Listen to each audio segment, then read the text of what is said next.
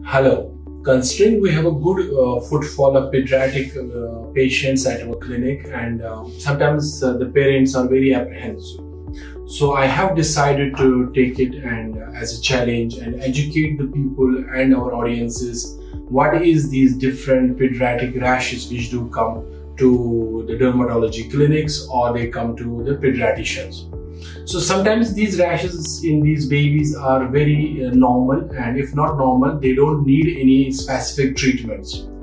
And they can be grouped with different rashes, which is because of like some infections, sometimes the bacterial infections, sometimes we have the infections, fungal infections, or sometimes we do get the rashes after any viral infections in babies.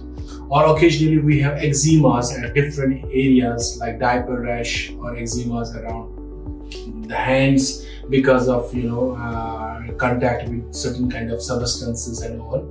And we will be discussing a more sophisticated diagnosis like something related with vascular malformation like hemangiomas. We'll be also touching later in different series of these videos. We'll be touching on other different hemangiomas or other vascular malformations, which if not common like port wine stain which do happen. So educating the people and the parents will be the main manifesto and main goal of this video. I hope this video has been informative, and if you have any queries, you please contact us at the below mentioned phone numbers, Royal Skin Clinic, and we will get back to you and solve all your problems and queries related to this condition. Thank you.